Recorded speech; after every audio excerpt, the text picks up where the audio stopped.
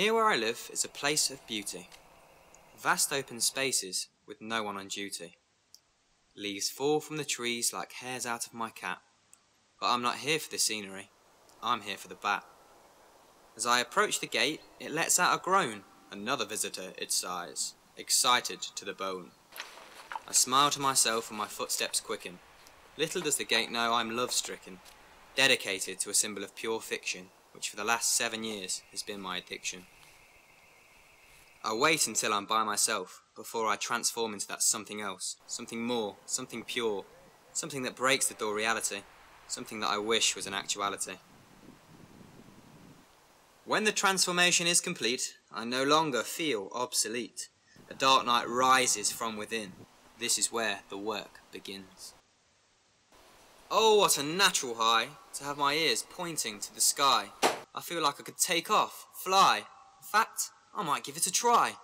But oh no, there is no time for games. These grounds need me. Focused I must remain. A vigilante has no time for friends. It's a one-man job, on no one else can I depend. I watch over the people who share this sacred space, but never are they exposed to their hero's face. It is a selfless task, but it must be done. My job is only finished, and I can no longer see the sun.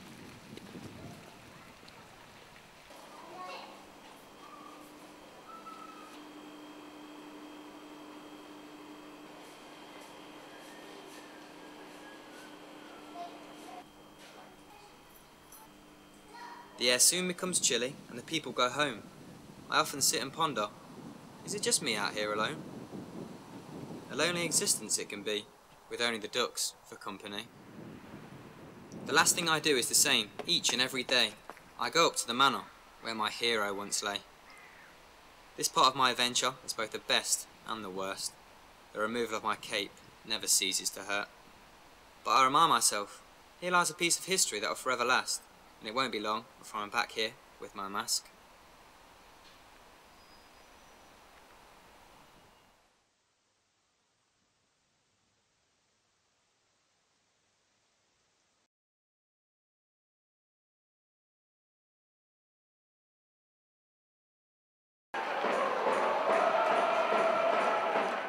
My role is stadium manager.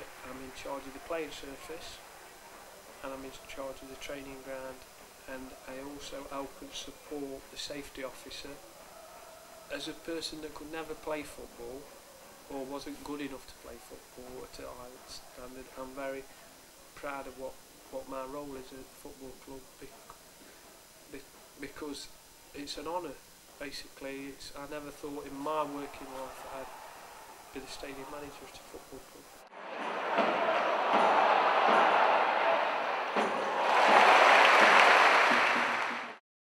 Yeah, I was asked to come back to the club in November 2011 to work as an ambassador. The club have got some plans in celebrating the 150th year, which has taken place this year, and when I was informed of what was going on, I jumped at the chance, and I consider this to be my home now. And coming down to Meadow Lane is like second nature to me. Seeing friends, elderly, youngsters, and chatting away about the club. It's just a lovely place to be. It is a very, very friendly football club. But I'm also part of a very vibrant former players association that we have at the club, and each year we organise 2 big events, which are a meal.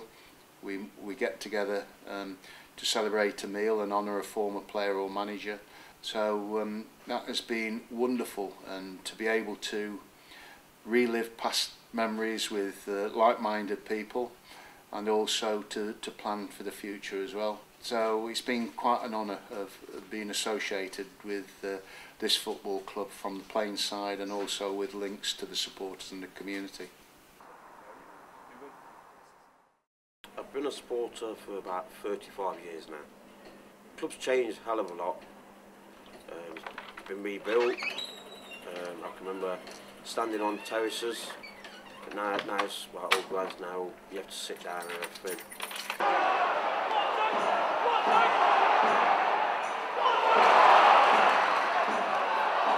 The highlight of being a Notts Scots fan is going to Wembley a few times and winning the Anglo-Italian Cup.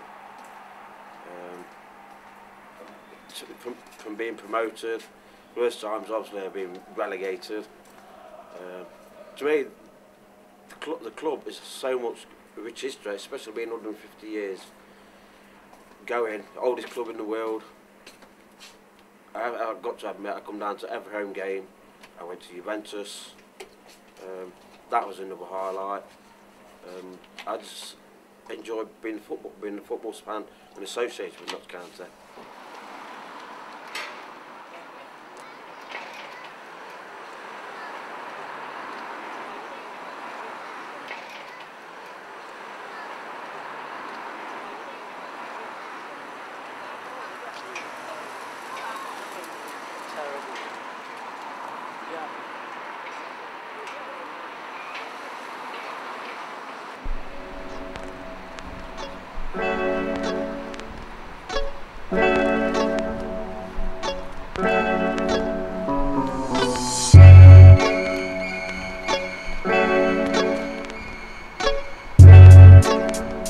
Music Studio.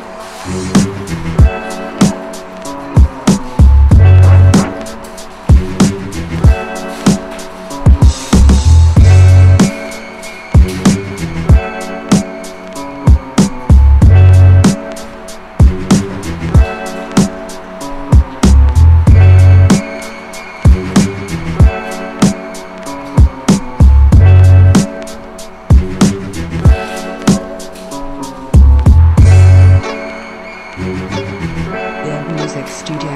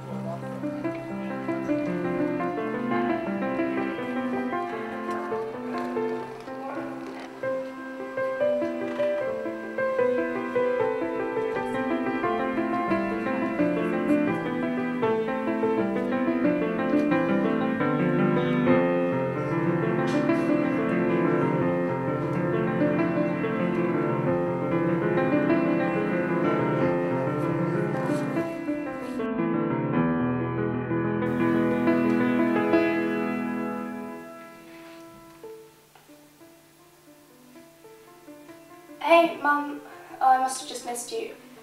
I just wanted to tell you I've been clearing out some of these old things and I'm freaking out. I think I left one of our old photographs in his journal, and what should I do? Should I go back for it? It's our memories, good, bad. And right now someone else has my childhood and I want it back.